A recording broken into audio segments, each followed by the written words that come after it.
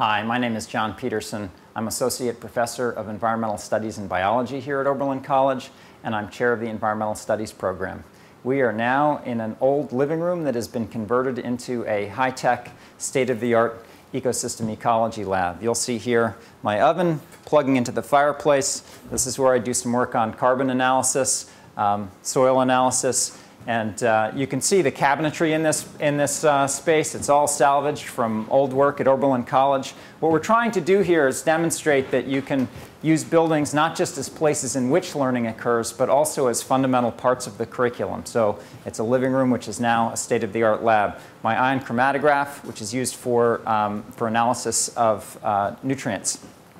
We're going to head over into the Adam Joseph Lewis Center for Environmental Studies now. We're going to make a little stop in the bathroom on the way to the other building. So what you're seeing in here is a normal bathroom, except we've got a waterless urinal here and a composting toilet. My focus here has shifted towards studying the ecology of the built environment. So we're headed right now into the Lewis Center for Environmental Studies. This is one of the showcases of green technology in the country. What you're looking at in this box right here is about 150 sensors monitoring all aspects of building function. This is the photovoltaic system here. It's receiving power from the panels up on the roof. That part gathers the data within 1 minute. That goes to a processing server, and then it gets spit up onto a web.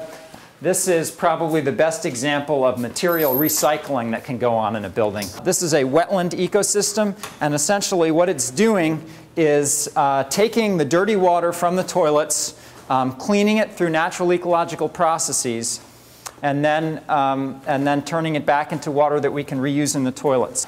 This water sculpture here serves several functions. It's actually a humidifier for the space. This is the little solar panel that runs that water sculpture inside. On a sunny day, you get a torrent of water flowing out. On a cloudy day, you get a nice little trickle of water. We became real interested in what would happen if we took that same kind of technology and installed it in a dormitory setting. We developed a technology that we call the Campus Resource Monitoring System. The concept is to monitor the electricity use and water flows in dormitories and then display that to students in real time so that they can see the impact of the decisions that they make. I was actually an Oberlin student. I lived here my freshman year. And what we're going to do is take a look at the energy orb technology. This is a technology that I developed with my students. What you're looking at here is a colored ball. It glows different colors depending on how much electricity is being consumed within the building. Well, right now, this little orb is sending a wireless signal onto the internet, just going back to the computer in the Lewis Center being processed. We ran competitions between dorms to have them reduce their electricity use, and best case scenario, we saw up to 56% reductions. You're walking underneath a 100 kilowatt photovoltaic panel. That used to be the largest solar array on the roof of the Lewis Center. Now this is the largest solar array in Ohio. My car. This was the best you could buy in '97 when I got it. This is not the way to move around in Oberlin. The way to move around in Oberlin is with a bicycle. But it's hard to carry a camera on a bicycle. We're proud to be the first conservatory in the country with a green academic building. We're coming up on Seed House right now, which is the Student Experiment in Ecological Design. This is an old Oberlin house, and what distinguishes it are its residents and their ecological responsibility and the monitoring system that we've developed. This is a water sensor right here, the energy orb. The front lawn of Seed House looks pretty different from the adjacent houses. They're really trying to demonstrate what you can do in terms of food production in a small urban environment. Technology we've designed for monitoring resource use in buildings on the Oberlin College campus is something that we're now beginning to deploy in downtown buildings. So right now we're in one of the apartments that's just being completed for the Sustainable Community Associates building. We're going to be monitoring all of the electricity and water use in each apartment and each business. Can you smell it? It's Indian food.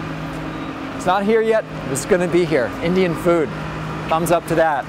We're going to have a large screen positioned right here that is basically going to be, it's going to display the resource use Okay, sorry, we'll take off. We don't have hard hats, sorry. We're going to take this monitoring technology and actually employ it at a much larger scale. We're going to measure total city electricity use, total city water use, and water quality within the local river systems. This is the river that drains the city of Oberlin, eventually goes into the Black River. Water quality is obviously a real important concern to us. We're entering the Oberlin Water Environmental Protection Facility, aka the wastewater treatment plant. When you flush your toilet in Oberlin, this is where it goes. Again, most people are really unaware of what happens when they flush their toilet. And we're actually going to be monitoring total water flows through this facility. This is the old reservoir for the city of Oberlin. It used to be the freshwater supply here. Back when I was a student at Oberlin College in the 80s, I was a biology major. I was actually pre-med. And I think it probably should have been a good signal to me that the courses that I loved were the courses on mushrooms and plants. Those were the things I was really excited about. So I went as far as, taking the medical school admission tests, and I think the fact that I did well on them kind of gave me the freedom to say, you know what, I could be a doctor, but I actually don't want to be taking care of sick people on a planet that's really unhealthy. I want to focus on the planet. So my research focuses on water and on electricity, and I think coming out here into the ARB helps remind me about what this is really all about. We want to create a situation in which buildings are not just places in which people learn, but in which they become fundamental components of a curriculum emphasizing environmental stewardship.